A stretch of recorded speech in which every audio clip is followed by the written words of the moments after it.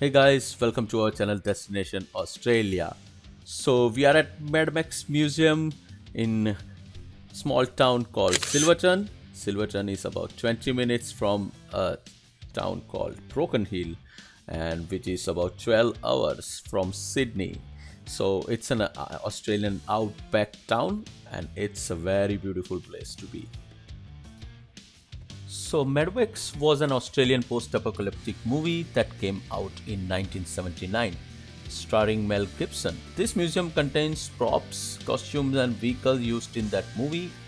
So, enjoy the tour and don't forget to like and subscribe to Destination Australia.